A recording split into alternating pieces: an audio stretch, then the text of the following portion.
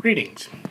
Today we're going to discuss how to graph functions of the form y equals a times sine of bx or y equals a times cosine of bx. And although some comments will be valid for all values of a and b, our examples today will only use situations where a and b are both positive.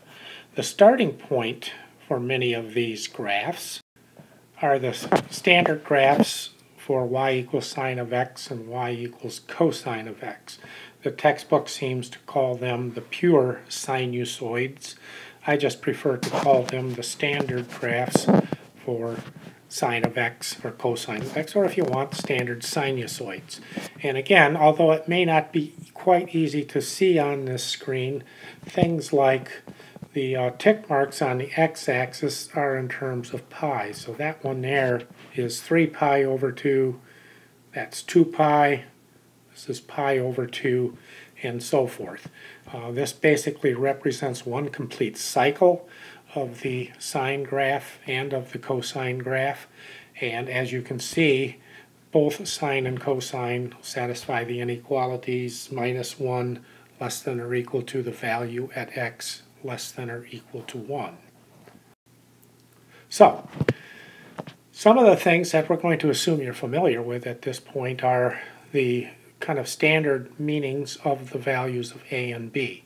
Basically, a controls the amplitude of the function and b controls the period. And basically, if a technically absolute value of a is greater than 1, it stretches the graph vertically so that the high point of the graph will be at y equal to a, and the low point will be at y equal to negative a. And if the absolute value of a is less than 1, it's just a compression or a contraction of the so-called pure sinusoidal wave or the standard sinusoidal wave. The period of the function is 2 pi divided by the absolute value of b, or in our situations, 2 pi over b. If you kind of recall those sine and cosine curves, both of them more or less look something like this. And notice that the vertical or y-axis has not been drawn in here.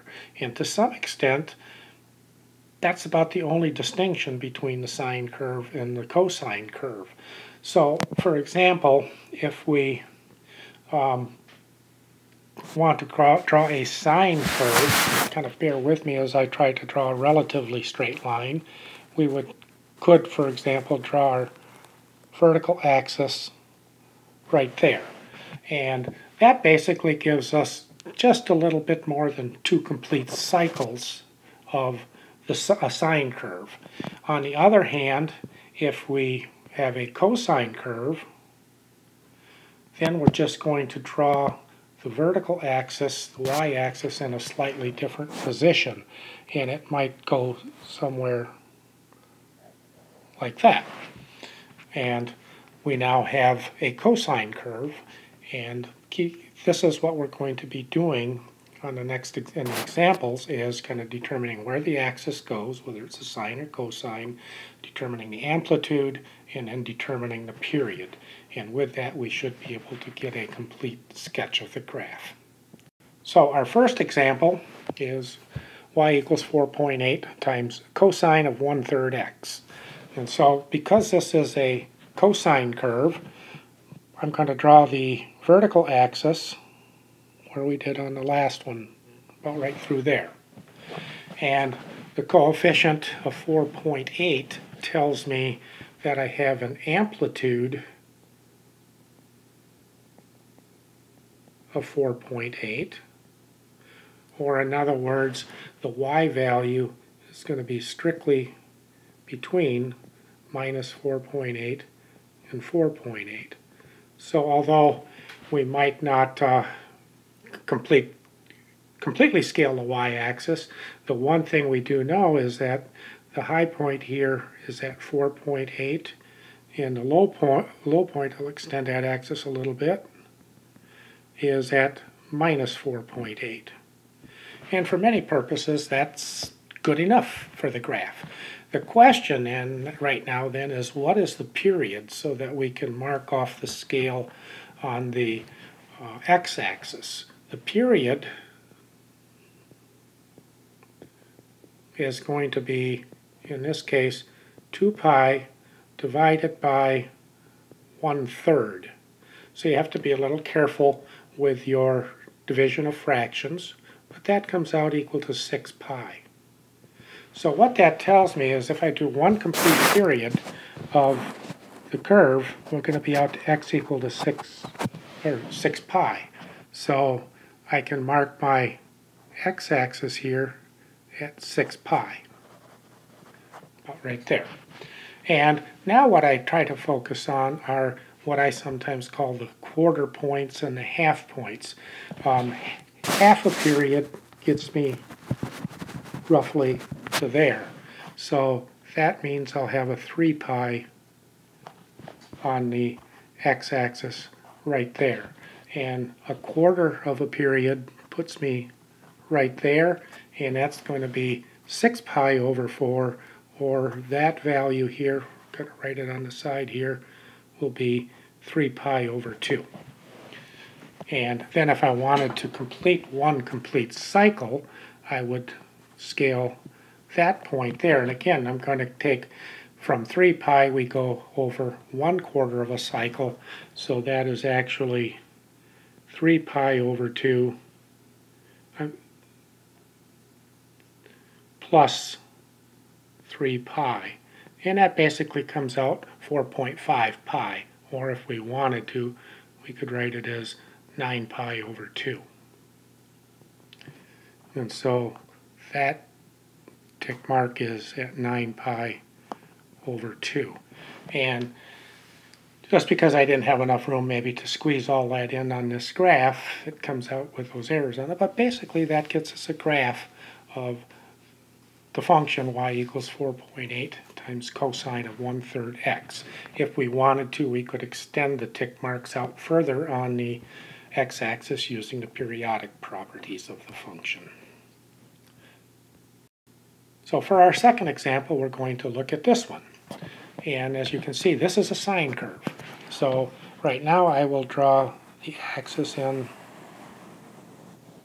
about right there. And again, we can see the amplitude is the value of A, as we've called it. So in this case, it will be 30.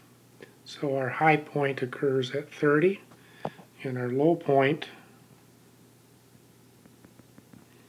at minus 30.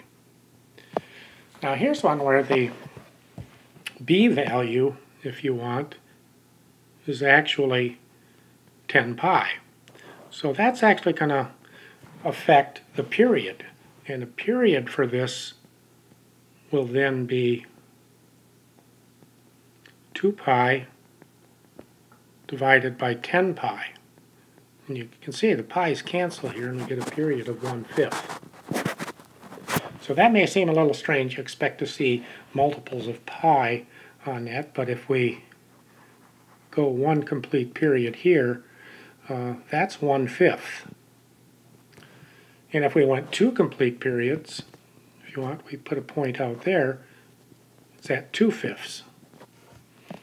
And then again, what we would like to do is fill in some of the other points, the x-coordinate where you get the high point, the other x-intercepts, and so forth. And remember, this point here is 1/2 of a period from 0, and so that will be 1/5 divided by 2, or 1/10.